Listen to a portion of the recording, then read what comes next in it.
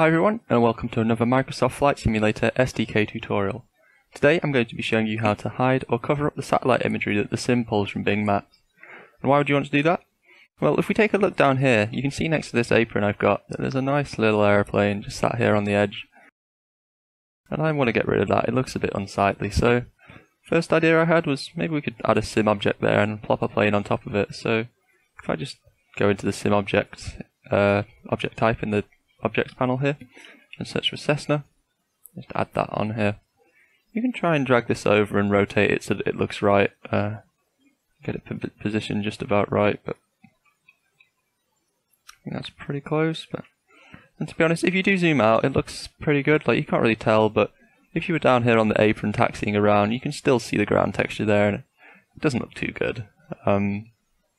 So next thing, I thought maybe I could use a polygon to do this. Like when I was using the polygons before, I saw you could add textures on the polygons, so we just try that and add a polygon quickly around here. Over on the left, on the properties panel, you can see we have an option for surface here, and you can add in surface, and if I just search for grass in here and pull up a grass texture, but polygons are a bit weird, that they seem to be transparent, like the grass is added, but you can still see the plane through it, so obviously that's not really ideal either. So the best tool for this job, for covering up the satellite imagery, is actually an apron. So if we come over to the object type and select apron, and just pull out a default apron. So I'm just going to draw around this, holding left control and left clicking to add some points, like so. It doesn't really matter if it's too rough.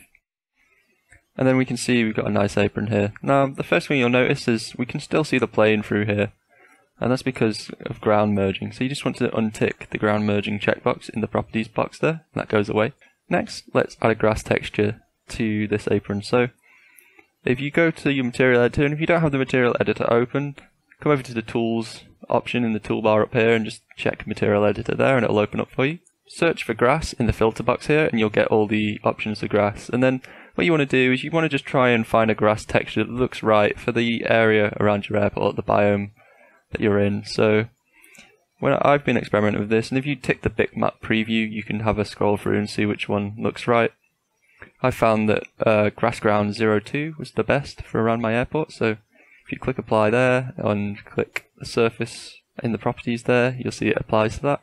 And at the moment this isn't much better than the polygon. We have some quite harsh edges and it definitely doesn't blend in. It's not really much better than it was before, to be honest. So to blend this in, you might initially think you want to add some, reduce the opacity on the apron, but then you'll see you obviously start seeing the aeroplane through, so opacity is not the solution here. What you do want is some fall off. So if you come to the fall off text box here and just type a number in there, so I'm going to choose 15, that's reasonable. And when you're doing anything with the textures in this game in developer mode, you do sometimes get these bugs. You see if I zoom in, it disappears there, but that will be gone when you actually put the project into your game, so don't worry about that if you're seeing things like that.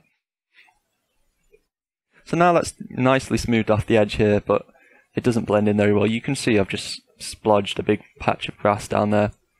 So the next thing you want to do is just come over to the enable coloration tick box here and just give that a check, and we'll get these RGB sliders and also a little box you can click to get a color picker. So what we want to do now is just try and find a colour that most closely matches the grass around your airport and where you're trying to cover up. So this takes a bit of trial and error, so I'm just going to find a nice colour that matches the ground. So I've just come up with this colour here, and it doesn't look too bad. I mean, you can spend as much time as you want trying to match that, but it's close enough. And if I just deselect the apron there, you can see it looks a little bit better, and if I just minimise the apron box from here, if I zoom out, you can't hardly see that at all. And if you didn't know it was there, you probably wouldn't notice it when you were taxiing along. It's much better than having the aeroplane down there. So that's all there is to it.